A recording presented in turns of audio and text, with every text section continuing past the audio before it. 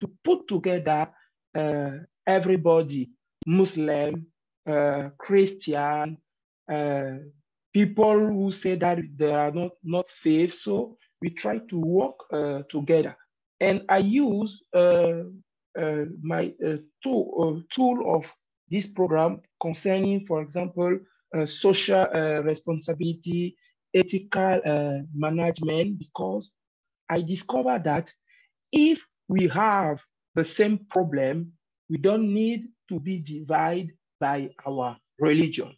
Because in Cameroon, if you are a Muslim, even though you are a Christian, you are to face the same challenges. So in front of challenges, you don't have the difference between Muslim or Christian. So if we have the same problem, we need to put away our difference and focus on the strategy to face the problem. So I discovered also this important thing during the intercultural dialogue for peace.